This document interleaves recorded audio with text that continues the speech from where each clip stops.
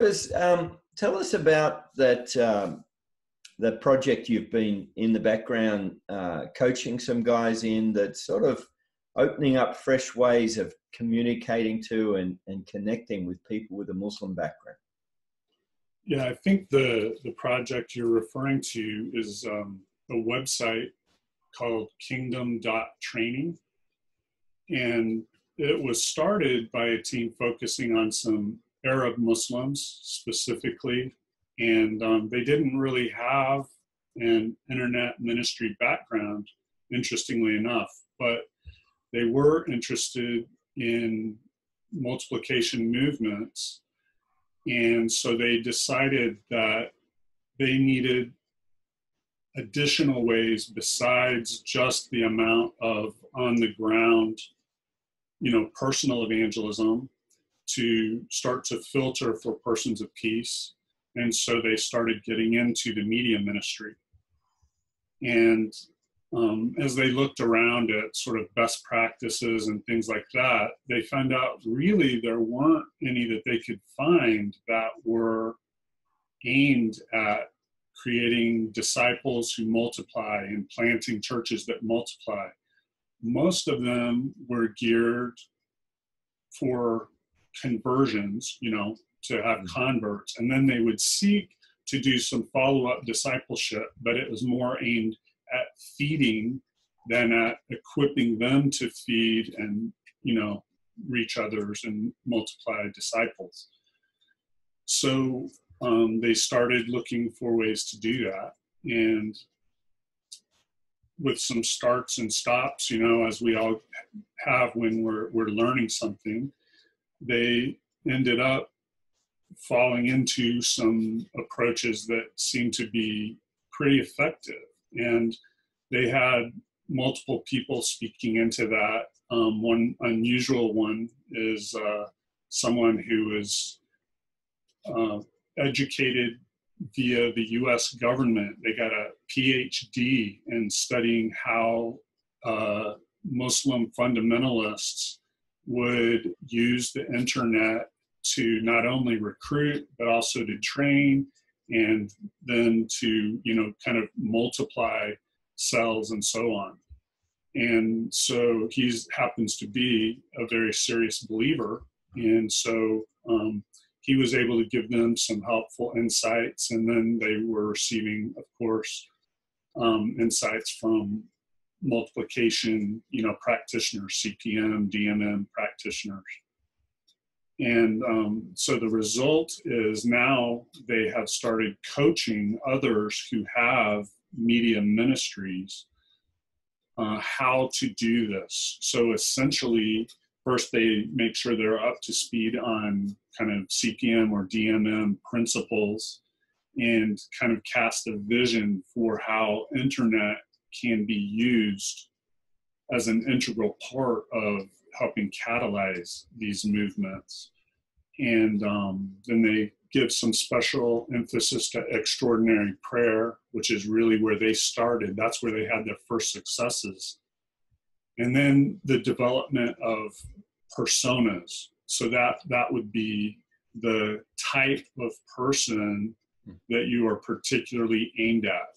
So that what they seek to do is find out from live, evangelism attempts, what types of people are tending to come to faith, and then crafting an entire, approach based on that type of person's specific felt needs.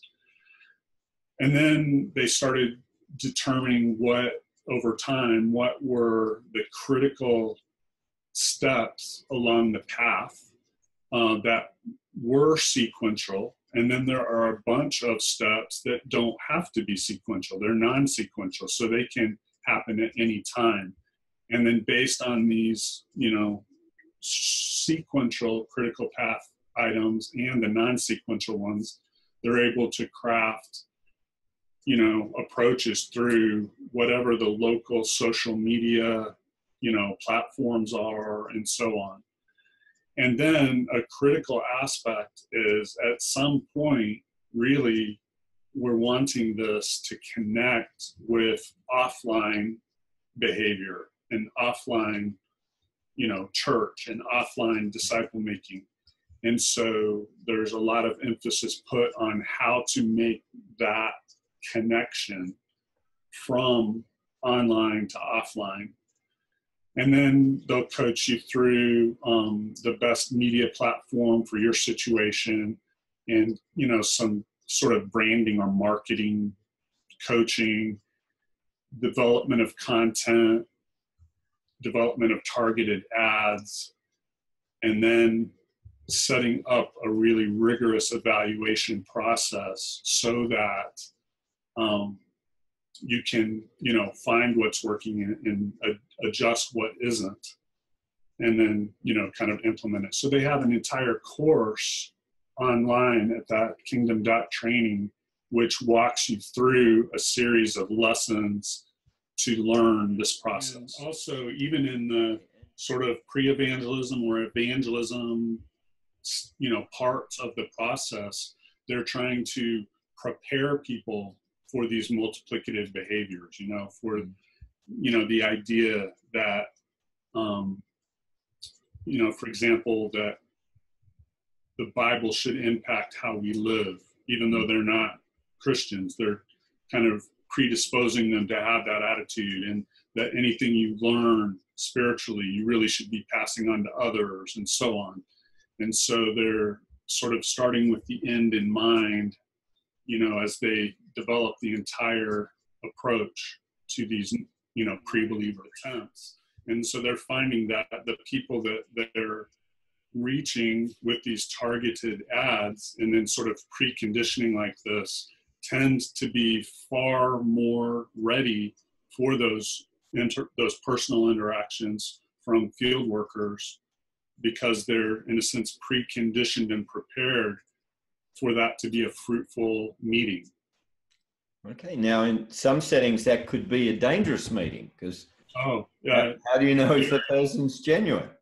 Yeah, all through the Muslim world, that's true.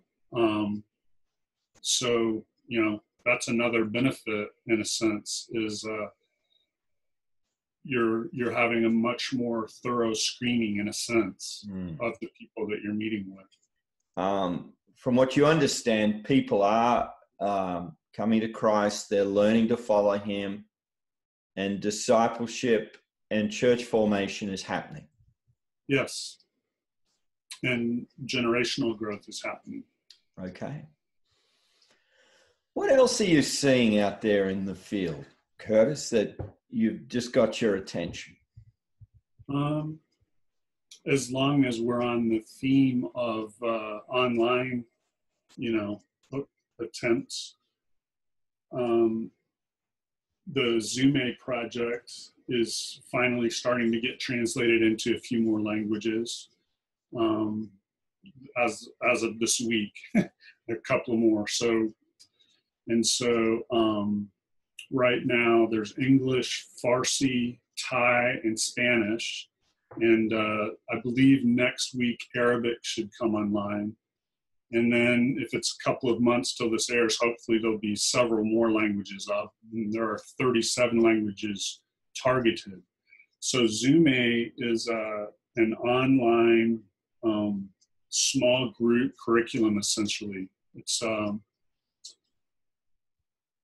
introductory movement principles and practices. And so it's set up into 2-hour blocks. There are 10 2-hour lessons. And during those lessons, the participants will view a video or 2 or 3, each one, maybe 5 minutes long. They'll have discussion questions about that, and then they'll have practice time where they implement, what they have just learned. They practice it. So, 1 week they'll go out for a prayer walk. 1 week they'll have an accountability group. 2 or 3 weeks they'll have, the DBS or 3/3 group or T for T group or whatever you want to call it, and so on. And so that there's practice time, discussion time, and then some content. And so it walks them through this process over 10 sessions. Most people do it once a week. And then they develop a 3-month plan, and they're hooked up with a live coach who can, answer any questions and so on, and then go out and implement. And so, our early experience is all in English because that's all we had for that. And, but it's promising. So there are a lot of people who are going through it. And then even people who have never led anyone to Christ or anything are going out, sharing their faith, winning people to Christ, starting groups, and so on. It's a little too early to see how much generational growth there will be from churches planted, but there's already multiple examples of multiple generations of these training groups starting. So I think, there's good potential for that. And the nice thing will be it'll be available in 37 languages.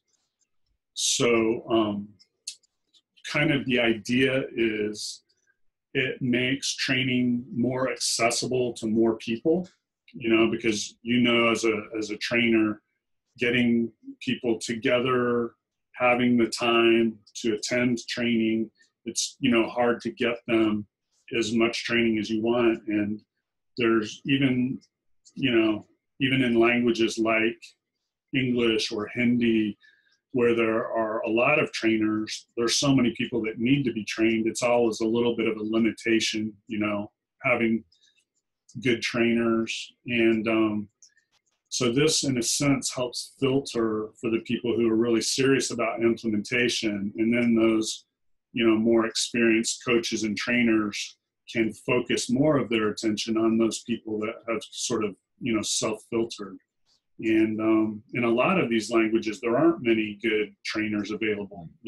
If you get out of the top 4 or 5 languages, it starts getting thin pretty quickly in terms of availability of good trainers. So. And where do people go to learn more about Zume? Yep, that's zumeproject.com.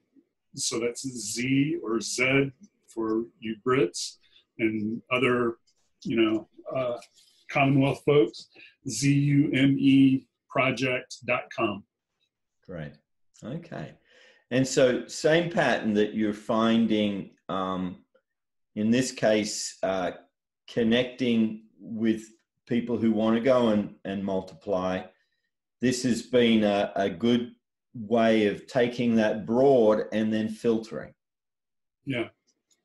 And so, it hasn't scaled yet because it hasn't really been promoted much at all. Actually, in some senses, the website's still under development. So we're kind of waiting until we think we've got most of our ducks in a row before promoting it much. But already thousands of people have gone through the training, and, a fairly high percentage of those are seeing some fruit. So we're encouraged. Yeah. So it can't, same with reaching Muslims, it can't just stay online. There's got to be a point at which it gets people out into their community face to face. And that happens right away with the Zume, because the people meeting for the training are meeting face to face. They're in groups of 4 to 12 people. Okay. And they actually go out into the neighborhoods practicing what they're learning. So, that offline stuff happens during the training. So, great. Well, are there any other trends or patterns that you're picking up just as you look across the globe and see what God's doing when it comes to multiplying disciples and churches? Of course, an exciting recent development is the 2414 Coalition. So, many streams that have common roots, if you go back 20 years or whatever, but for a variety of very good reasons have developed, different emphases and, different flavors, as it were, are kind of coalescing into this coalition in order to seek to have multiplicative approaches used as broadly as possible. So specifically, the goal is to engage every people group in every place with a movement approach by the end of 2025. And specifically, we have 65,000 geographic targets and 65,000 people group targets that we're wanting to see engaged by that time. So obviously, that's an extremely aggressive goal. And we're not saying movements will actually be happening by then, but that someone will be using these multiplicative methods in every place, in every people group. And so to find out more information about that, you should go to 2414now.net. And if you go to the Connect pull down menu, so 2414now.net/connect, there's a little description of sort of what it means to be a part of 2414. And if you're interested in that, you can click, that you're making that commitment, and then there'll be a information form you can fill out, and then you'll be connected with appropriate people within the network to sort of take your next step, depending, on the nature of your interest. So that's not just for organizations then and mission agencies, it's for individuals who are saying, absolutely. In fact, as you well know, most of the practitioners in the world aren't part of an organization that only does this type of approach. There may be, I'm thinking 5 or 6 agencies where absolutely every person in the organization, that's only what they do, that's all they do. Those organizations are limited, but there are many organizations that have individuals within them, that pursue movements and are practitioners. So it's possible for an organization to join, but for the most part, it's a coalition of individual practitioners. Okay, and that's 2414 now.net, and that's bouncing off Matthew 24:14. That's right. This gospel of the kingdom will be preached as a testimony to all nations, and then the end will come. So, yep. I'm just wondering if you have a story from a field somewhere that has really encouraged you recently, of where there's been a breakthrough. What's happened among Burmese Buddhists has been particularly encouraging because, we've seen multiple big breakthroughs among Muslims, multiple big breakthroughs among Hindus for sure, multiple big breakthroughs among animists, and now more and more in Christian background areas, nominal Christian areas. But sort of the big chunk of people groups where in a sense, the big movements had been pretty scarce was among Buddhists. And so that may be the biggest one among, kind of real Buddhists, which, discounting some that might sort of claim to be Buddhists in China, but they're not anywhere close really, So to me, that was kind of a big one because Buddhism had continued to be somewhat of a tough nut. What's taking place? Yeah, just, huge numbers of believers, churches, lots of generational growth.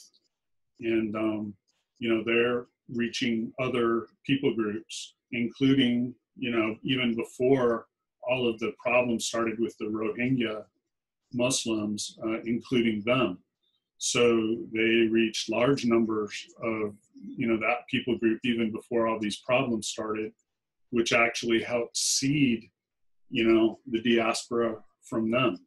So, yeah, it's really encouraging. And are people indicating, what have been the natural factors that have led to this breakthrough, or is it just the mystery of a sovereign God? I haven't talked to the primary leaders about that particular topic, but I could give some guesses that, but the years of repressive government and things like that, and the, resultant poverty, even in the midst of, the part of the country up toward the north where you're in the Golden Triangle and just awash with cash that is, pretty much controlled entirely by the drug lords, and the normal people, still suffering from great deprivation. And so, as in many cases we've seen historically, when there's just a huge dissatisfaction with the status quo, people seem to be more ripe for kind of these big movements. Are there any other hot spots that have been a pleasant surprise? Well, I don't know if this is from the Lord, but I think it might be, I'm feeling prompted to talk a little bit about a disappointing spot. Yeah. So, we're all familiar with some amazing movements that have taken place in China.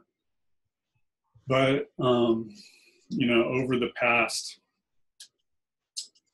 more than 10 years, there's been a really significant fragmenting of the major national house church networks.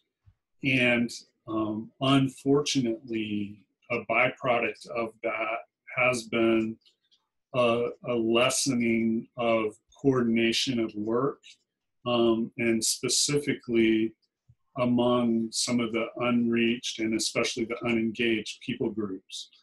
So whereas, 12 years ago, say, it looked as if in very short order, all the unengaged groups in China would be addressed, that these movement approaches would be, efficiently spread and all of that.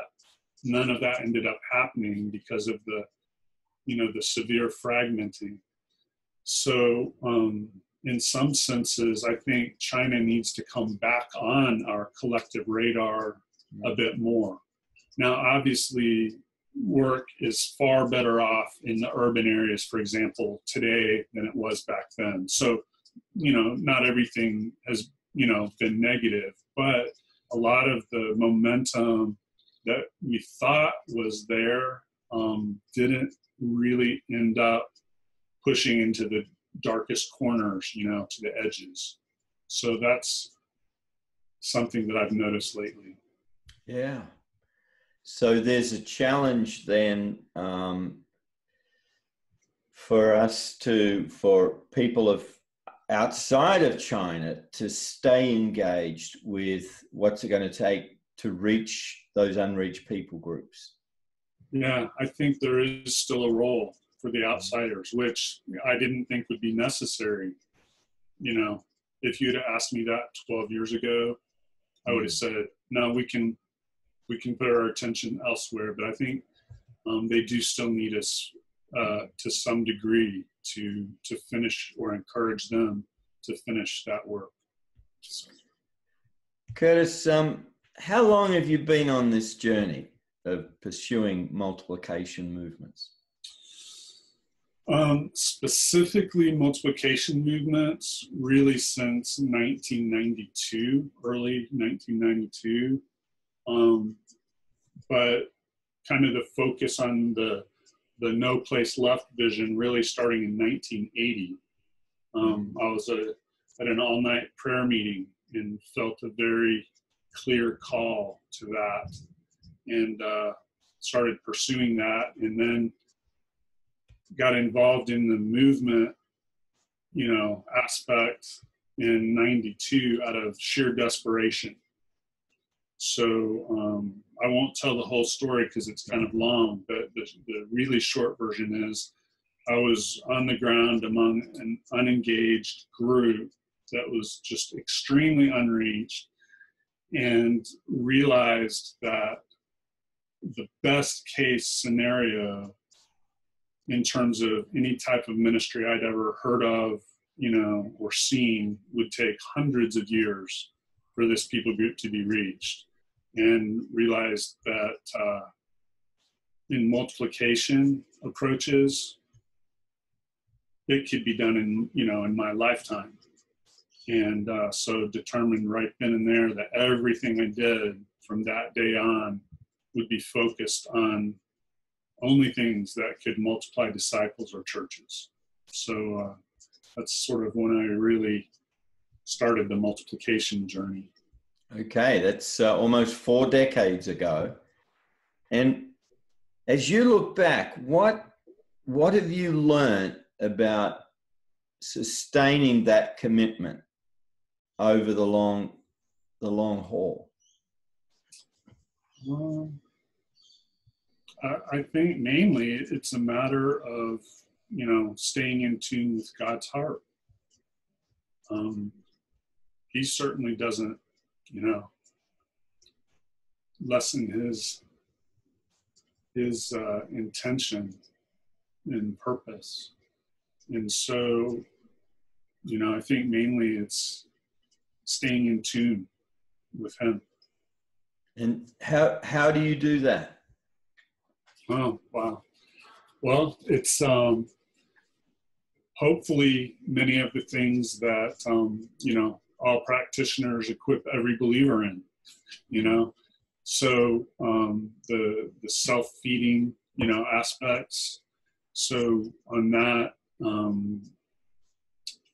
I promote people being in accountability groups that each week are reading or listening to large quantities of scripture, and then each day picking a subset of that to focus on in terms of, application, passing it on to others, praying about it and so on, as well as what happens in the house church,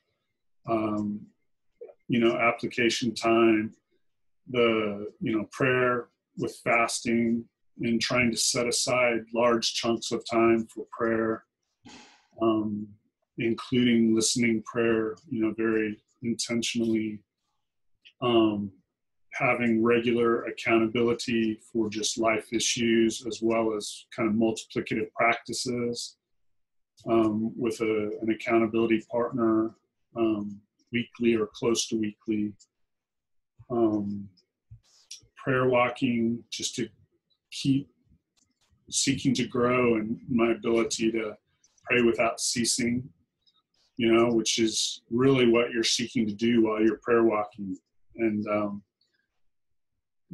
continuing to condition myself to try to make that a constant, attitude or habit or posture.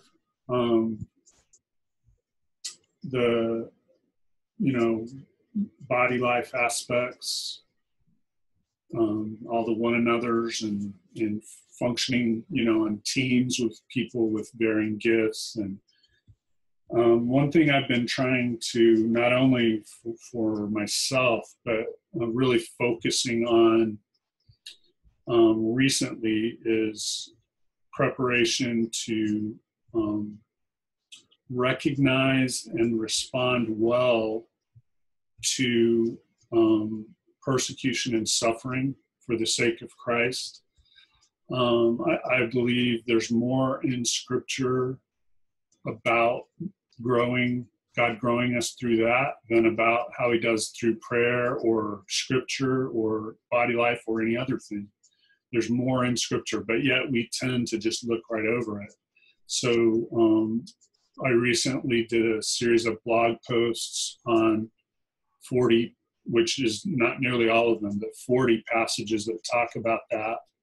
And then I've put together a little short kind of self-guided persecution training, and it's more designed to help because where I'm living now is more designed to help Westerners, but it could be helpful for people in heavily persecuted areas too, but with very slight adaptation. So trying to learn, every year to respond better to suffering the Lord does allow, and capitalize on the benefits that he intends to bring through that. I think another aspect is continually seeking to see the world through two lenses. One being your ongoing relationships, your friends, family, neighbors, coworkers, classmates, and stewarding those relationships well. Either if they're non-believers, bringing them to love the Lord, and if they're already believers, discipling them to be more fruitful. And then the other lens being, everywhere else, with an emphasis on the darkest, the most needy, the least, the last, the lost. And then trying to be intentional about keeping both parts, both lenses active, and so that I'm, focusing on both further discipling those that I've already, been working with, and keeping a foot in the harvest, because if you ever completely withdraw from one of those, no matter what your gift is, you will become ineffective over time. You have to keep a foot in both worlds. And we're called to do that. Now, some people are called and gifted where they're putting more weight, on one side than the other, which is fine, and more emphasis and all of that. But we must never, detach from either world, no matter what our calling or gifting is. And I think that's important to maintaining focus over, decades. Great.